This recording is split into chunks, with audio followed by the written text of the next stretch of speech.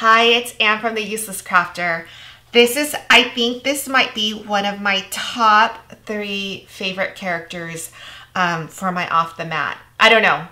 I say 3 because I feel like I don't want to limit myself, but this one's going to be up there, maybe top 5.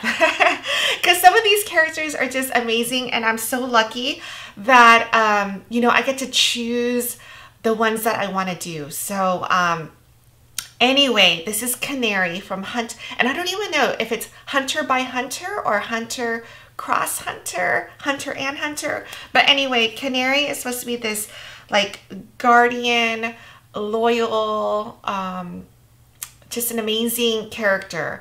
And the reason why I picked her is because, I've been curating this cardstock collection, and I wanted to find a really cool character for this. So I'm showing you today 2 shades of the darker browns. Actually, 1 shade that's really my darkest brown. And then for the lips, I went with a very light brown. So anyway, let's get started. I really don't know how I'm going to do the hair just yet. So this might be one of those like working sessions. But anyway, what you see right now is the black background. Originally, I wanted, my thought process behind using the glitter cardstock was that just a little bit would show. And so we would really be drawn to the eyes. I was going to use glitter cardstock for the eyes. And for her hair, she has like this purple hair. And so I was actually going to use black and purple glitter. But yesterday, as I was putting it together, you may have seen it on Instagram on my stories, I realized that the glitter cardstock for the hair was actually really nice for the black. So I went and recut it. So I don't know if I'm going to have it pop up or whatever. So that's kind of my thought process. All right. So the black background being glitter cardstock, whether it's glitter or black or any other color, you always want to do it from behind. So I'm going to flip everything over and we're going to tape it from behind. And I do it this way because, like, honestly, I'm challenged. I have a hard time, like, spatially figuring out where things go. So I really need to make it so that I don't make any mistakes. So I flip it all over, and then I just use regular Scotch tape to piece this together. And so what I do is 2 pieces at one time. I'm gonna start with the bottom. I know you can't see the whole bottom, but basically you line it up, you hold one up and push it against the other so that it gets as close as possible, and then you tape it down. Now this is also like the beauty of using the grid of squares, is that these pieces, butt up against each other. We know that they're flushed, so it's easy to put together. I'm gonna put this one down. Actually, I'm gonna put this first. Is that, I say this in the videos, whether it's Design Space or putting it together, is that we're basically using all the tools that we have. And some of these tools may seem like just a small minor detail, but all these small minor details add up to like an overall flawless project. And that's kind of what we're going for, is that, we want to make something big. I mean, technically we can make something as big as we want, right? But whether or not it actually looks good is another story, right? And I've had my examples. If you guys have been following me, my big mistake was Jasmine. I absolutely hated it. And I love Jasmine. She's one of my favorite characters for the regular one until I did her super big. I did her too big, and it was a mistake. I had a feeling, but I had to try it, right? I had to know for myself, and I did it, and it was awful looking. And normally I would just throw it away, but I couldn't bear to throw it away. It's sitting in the corner of this room as a reminder to not make that mistake again. So, all right. It's almost all paired up, right? Now we got to put, you know, the bigger pieces together.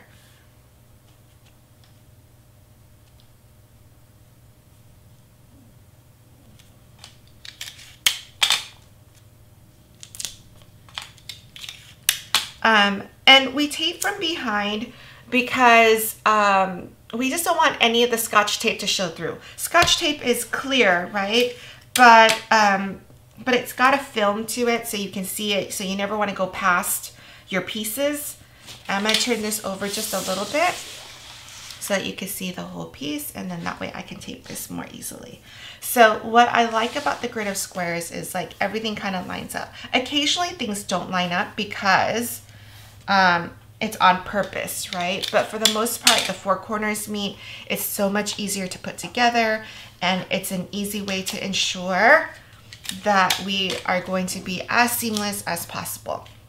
What happens is, what you want to do is, we're going to then put this on a foam board, right? And all these little pieces, wherever there is a line, if it's not straight, what happens is it catches the light and then we see the seams a little bit. So that's why it's important to line this up and tape it as good as we can so that we can avoid that. All right, so this is all taped up. What you want to do is you want to definitely tape the edges. The edges is where nothing's going to be covering it. But on this piece, it's a little bit different because the hair goes all the way to the edge.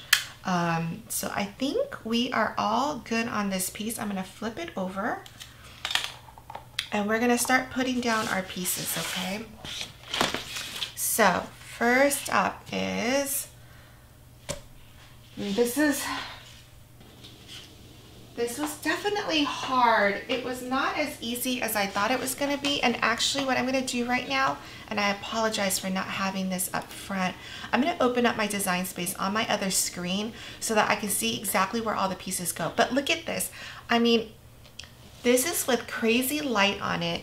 You can't even really see that seam, right? And everything's going to be covering this. So this piece right here, do you see how it's standing out a little bit more than the other pieces?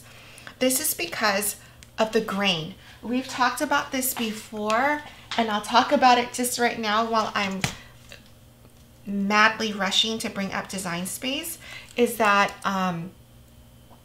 cardstock, glitter cardstock has a direction for the grain.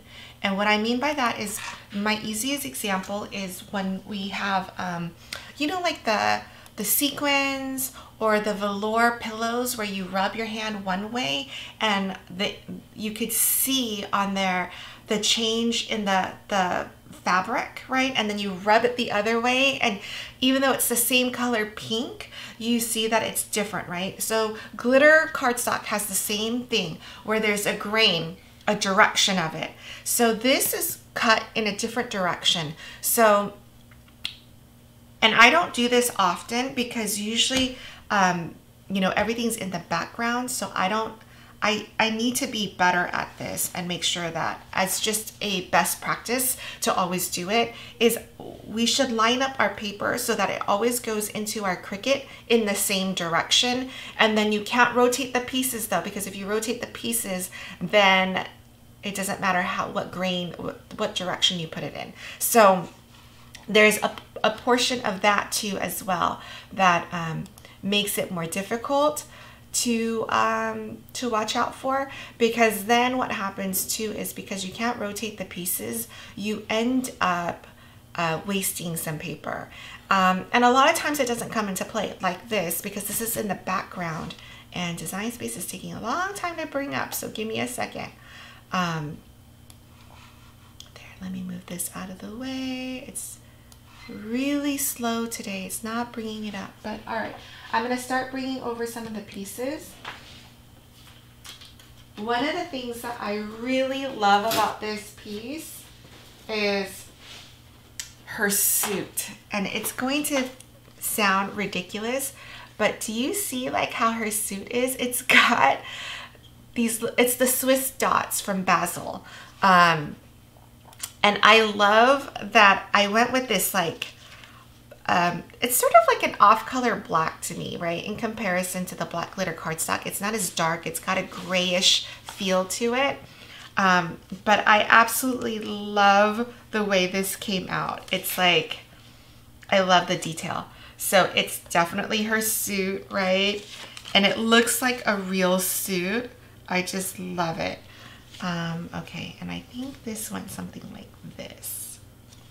So right now, as with all my off the mat projects, I do like to piece it all together so that I can play around with the actual outline, like how much is showing and making sure that everything is even. So, all right, my design space finally came up. So now I'll have a visual of my piece. Give me one more second. I'm gonna bring her in so I can see. She's just such a beautiful character.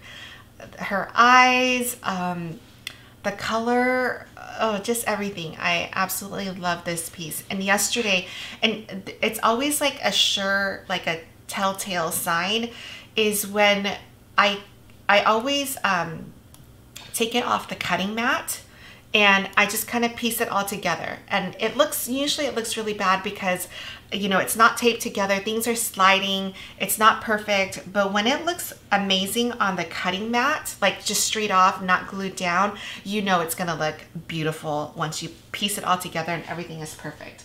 All right, let me continue with this. And I really mixed a lot of different materials on this one. We've got glitter cardstock, we have the Swiss dots, we have metallic, we've got foil, we've got it all. So you can see, I mean, just love it.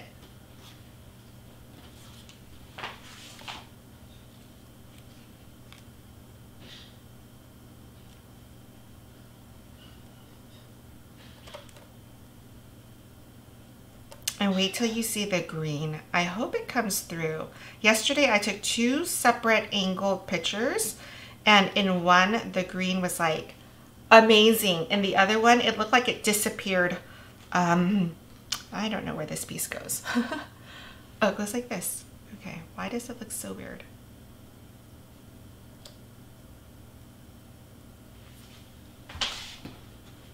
All right, here's the green. Oh, you can see it. So it's like, it's beautiful. And I have 2 different greens on here. Her eyes are a different green glitter cardstock as opposed to this like shimmer foil. So, okay. I'm gonna bring this up. This is her face, and her face is just beautiful. Now, I normally have a piece that goes underneath the face, right? Because in the eyes and the mouth, you can have a seam, and I always want to cover it. But in Design Space, when we were cutting this, I knew that there were no seams running through the face, and that's why we have the glitter showing through. Okay, so check out her. Look at that green. It's gorgeous. I will definitely make sure I have the name of the green paper for you in the details of the video. I don't remember offhand because I've got so much paper in my room. But this is one of my favorite shades of brown. And you may recognize it. I used it for Tiana. So Tiana's skin is the lip color, and I try to pick characters. I try to reuse the brown so you can see the different shades of brown within the same character. I mean, look at, she's gorgeous. You'll have to let me know what you think of the colors as well. I mean, for me, obviously, I love all of these because they made it to my final 8. So this is my final 8 selection. What is it in basketball? Is it Elite 8, right? But I'm trying to think, for Doc McStuffins, See, this is what happens when I don't know what I'm doing there. For Doc McStuffins, she actually, I believe I ended up with six colors from the cardstock collection on that piece, which will give you a, give you a really good example next to each other. But also, why does this look weird? See, this is where I'm really bad with puzzles. I don't know what's going, that doesn't make, oh yeah, it does make sense. Okay. All right. And the designer that I worked with is the Salty Yankee. She made it so easy. I mean, just look at the red pieces. If you look at the actual cartoon image, the red bands, like the little rubber bands, they're in multiple pieces, right? But I had it so that it still has the detail, but it's one piece, so it's easy to manage. And that's what we always want. All right. Now I also added, because her image is really short, right? It's her face, her hair, and just a little bit of the suit. So I needed to add a banner down here to make it longer and bigger. So when you have that, you can always add a banner to it as well. And it's nice because you can put, if it's for a birthday, you can put the name, you can put the age, you could just even put happy birthday if you wanted to, but it makes for, it gives you the ability to add length to it. And look how pretty that is. I mean, I just love, we'll have to line this up later. This is always one of the last things that I will work on. But right now, oops, what happened there? I accidentally got water on there. Okay. All right, so that's the bottom portion. We're working our way up. Now, I have my glue gun going. Is it this way? Yeah. I have my glue gun going because it's glitter cardstock. So I will also be using Barely Art glue. So you're just going to be gluing it all down. With the face, depending on, I'm going to see how this goes. If you ever run into an issue with the skin color, because usually, like with glitter and stuff, it's thick enough. It's like, I use 300 GSM, so it's really thick paper. The glue won't show through. But sometimes with the skin color, and I went with really thick cardstock for this collection. So this one's really thick. I believe this is 100-pound cardstock, but I will double check. If it still shows through though, which it shouldn't, you can always do cut out another layer. And on the second layer, because it's cardstock on cardstock, not glitter, you can then use double-sided tape, which is my preferred way of taping everything down. All right, so we're making our way through. Let me show you what the hair is starting to look like. And I know this video because there's and we really cut down on the pieces, but I really want to make sure that everything lines up perfectly. So I know this is going to take a little while. I'm probably going to break up this video into 2 portions. Well, actually 3, because the design space piece of it as well, right? All right. So these little pieces right here is where it gets me every single time.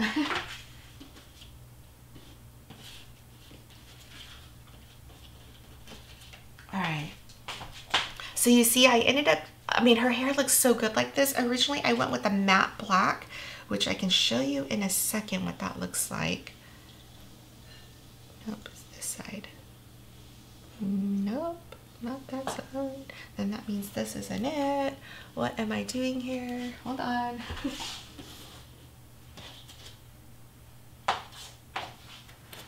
All right. This is what I'm talking about. See, I'm like really bad with this. So this goes right up against it. So all these seams are actually going to be completely covered. I mean, it's just so awesome. What is going on with this one? this one is not that piece. There we go.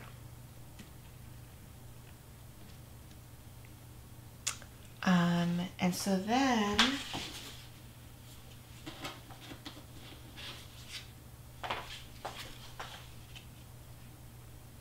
see, these go straight down into the piece. So like this seam right here just got covered up, right? And this seam over here is about to get covered up.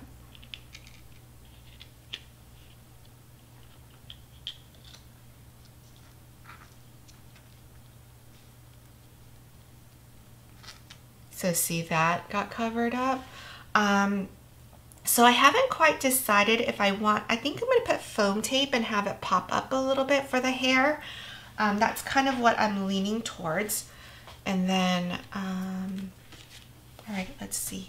So then this piece, where does this piece go?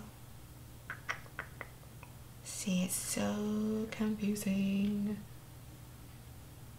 No, is this piece over here? See, I put it together yesterday, and then now I've lost all my places. Okay, here we go. This I know goes over here. Can you even see that? So this is the edge. I'm gonna bring it down so you can see it.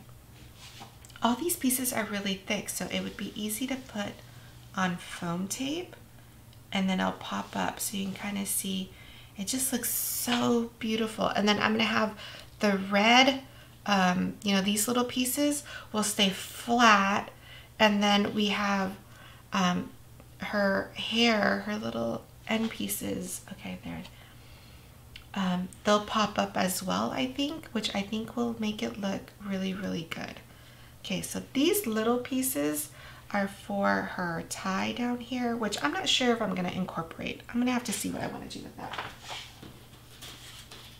But these are all extra pieces that go here on her hair. So I kinda wanna put it up. And you know what, we can try it out right now, hold on. Let me get foam tape. And I'm just gonna put foam tape on right now by itself, because with foam tape on glitter cardstock, it's basically removable. And then if we like it, then I will use a hot glue gun to make sure that it stays down. And I think this is gonna look so good. All right, what else can I tell you while we're here? Now normally inside the eyes, I don't like the black, to use black glitter cardstock. In this case, because the green and the white is so contrasting already, it didn't get muted out. So I am leaning towards keeping it because everything is just so pretty on this girl. All right, I definitely like it raised up. I know you can't see it, and I can't pick it up because everything's gonna slide off. But I think that's what I'm gonna go with. All right, so this little piece right here, I think butts up. No, that's not the right piece. Oh, hold on, ignore me.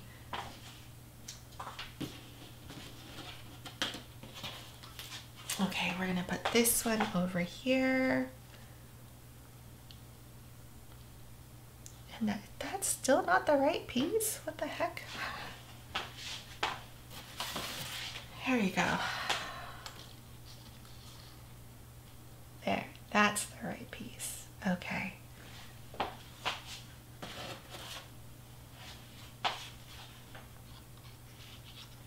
So you see how all these pieces butt in? So I think it'll be easy to put the foam tape. It'll be obvious where everything goes. Hopefully. Nothing is ever obvious for me. See, even that one, it's this one over here. Jeez, I'm so bad at that.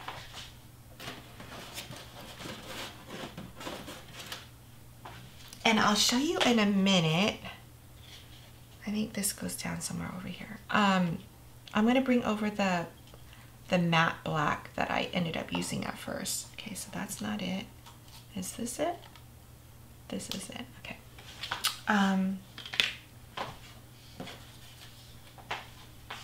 So this is what I went with at first. So you can kind of see it like dulled the whole piece. So I really like her hair like that.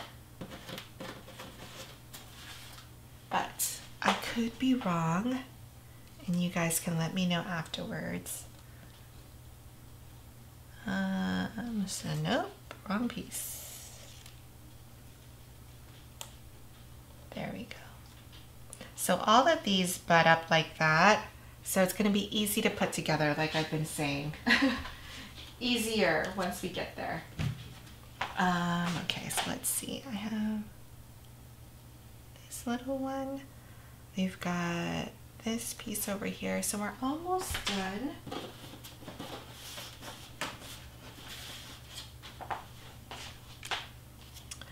And I will piece together some of, I'll start to glue some of it together just so that you can see how I do it.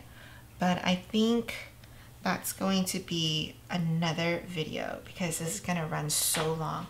But you can see as I'm putting pieces down, the seams are disappearing, right?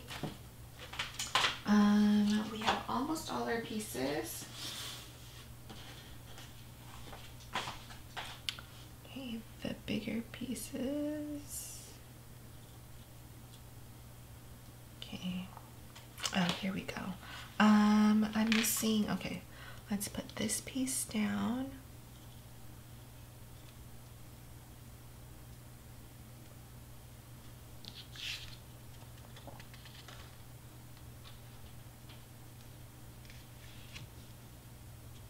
See, that big seam just went away. Super excited about that. And that goes down. Then, oh, now I can't even see where it goes. With the light, it's so hard to see what I'm doing here. Maybe it's this side. Yep. So you can see, oh my gosh, I love it.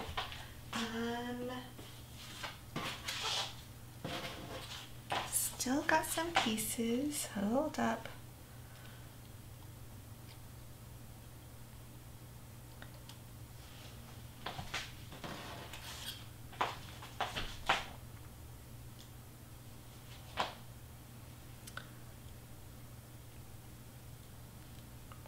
I think the two small ones are for the little ones up here. So I'm going to put this one down.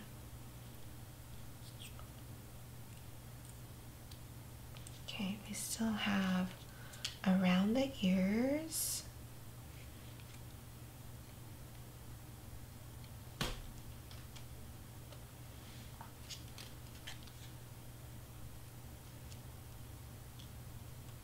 So right now for her hair, everything has disappeared, right? All of the seams.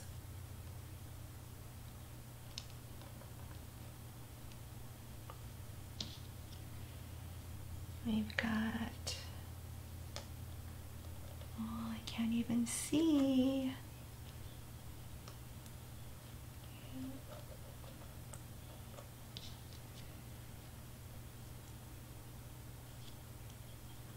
I know the next video when I record it, I'm gonna have to turn off the lights because it's glaring and I can't see anything right now. Kind of guessing. Okay.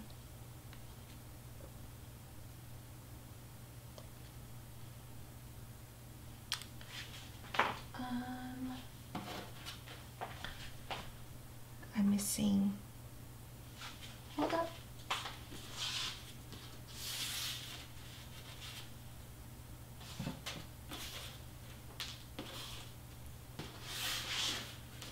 Oh man, I'm missing a piece.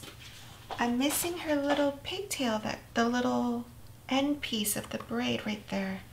All right, these little guys go. No. This is where I'm gonna struggle.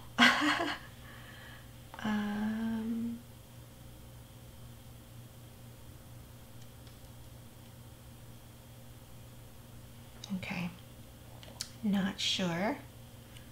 that's gonna go here somewhere. Okay, she's got a little more pinks over here. I just gotta figure out what the pieces are. Let me make this bigger so I can see. Okay.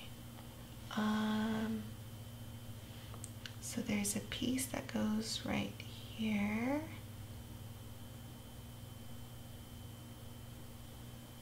Something like that. No. Like that.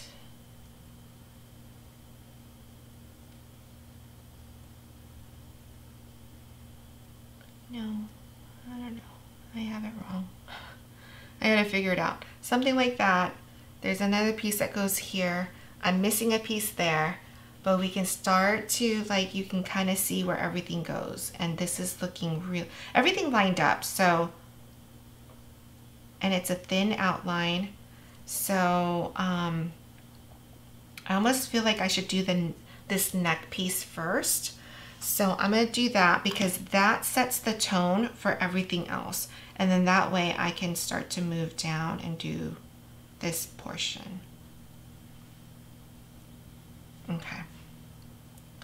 So I'm gonna take my Barely Art glue and I'm gonna do the neck first.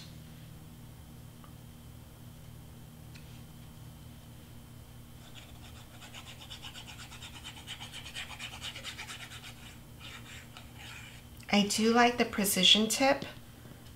It gives that just enough.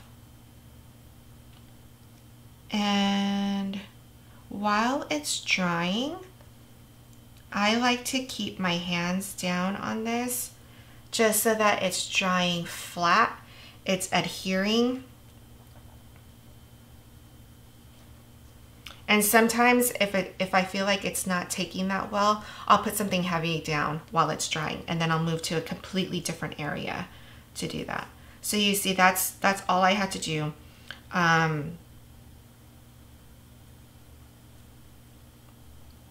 And sometimes it's easier to do, like the next piece is not to do the white, but to do this lapel right here. So I'm gonna move this canary sign out of the way. I know you can't really see it, but I'm gonna take it off because it overlaps the suit a little bit.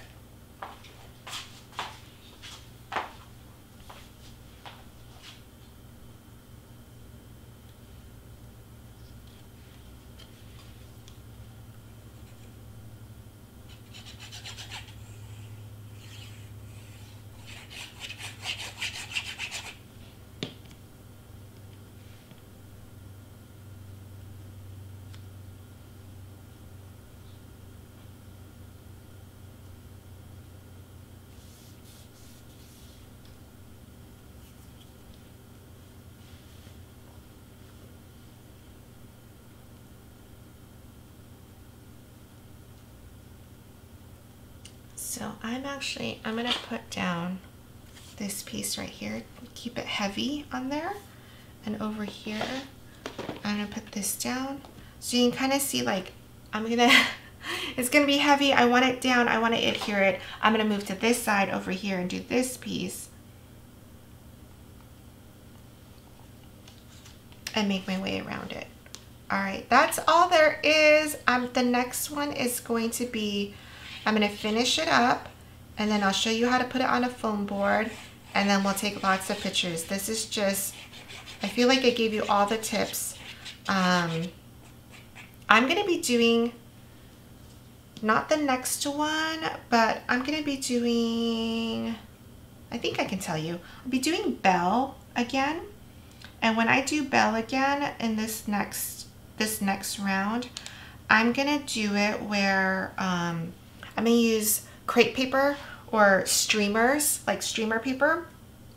And I'm going to wrap that around the foam board so that the foam board, even from behind the character, is gonna look really, really nice. So just know that that's coming up. You can always look at that as another option in my past YouTube videos. It just depends on what your party is like, if there's going to be a lot of people going behind it.